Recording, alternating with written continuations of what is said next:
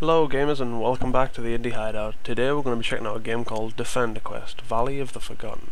The game is a mix of two insanely addictive types of gameplay. First of all, we got tower defense, which I don't know about you guys, but that is insanely addictive to me, and RPG. So let's go check it out. So before I talk more about the story of the game, let's see who is responsible for giving us this amazing game. So the game was developed by Level Up Labs, and it came out in the 30th of October 2012. So again, not a new game, came out last year, but I sure as hell never heard of it, so and I don't know why. It's such an awesome game. So in DefenderQuest you play as the main character Azra, and she basically contracts some kind of plague that's plaguing the world, and she's thrown into a pit and left to die.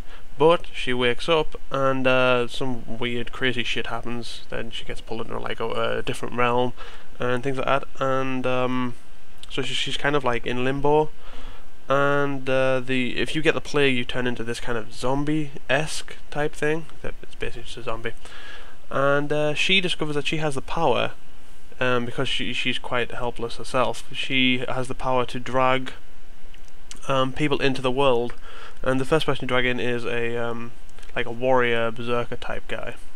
And then this is basically your towers. Like, these heroes and friends of Azra are your towers, and this is where the RPG element comes into it, because instead of having, you know, an arrow tower or a bomb tower that does AoE and things, you have these characters that they're in the story. You play through them in these little animated scenes with dialogue.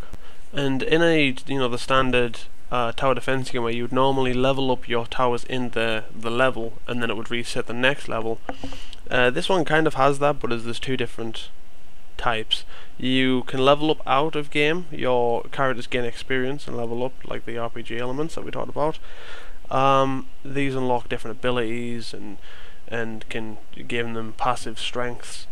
And then in the actual gameplay, if you say unlocked 3 abilities, in the gameplay there'll be 3 levels you can level up, not only to level up your strength, but to unlock these abilities in the level.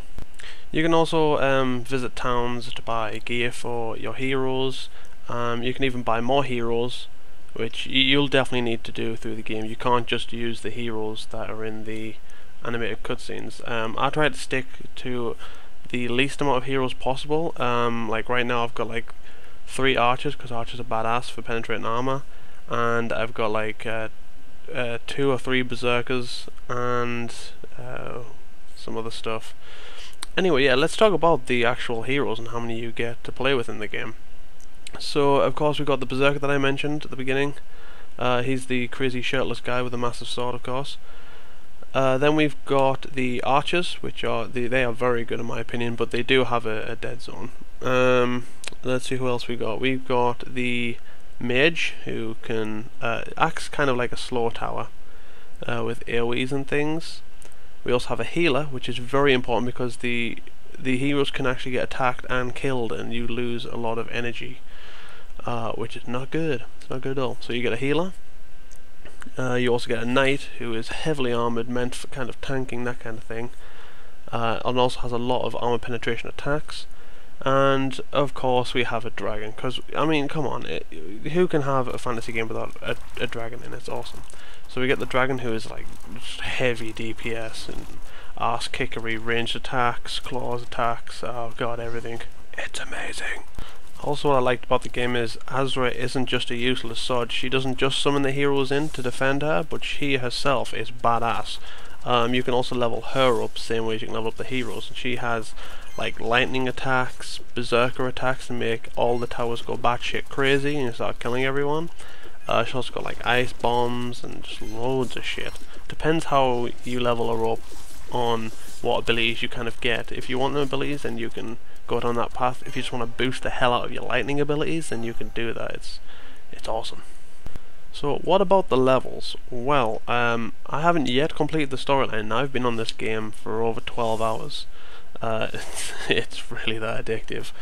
And yeah, so I haven't completed the storyline, and the levels have so much replayability already. Like, I've already played multiple levels like 6 or 7 times, because what there is 3 there's 3 stars you can get, and you unlock these on the different difficulty modes in the game. And there's blue stars if you get past the difficulty mode, but if you get past it perfectly, you get a gold star. So I've been kind of like tripping out trying to get all of the gold stars on the levels, and it is quite difficult, but the sense of like achievement once you've done that, and the experience you guys get, you're like, yeah, level up, fuck yeah. Is that just me? Okay, that might be just me.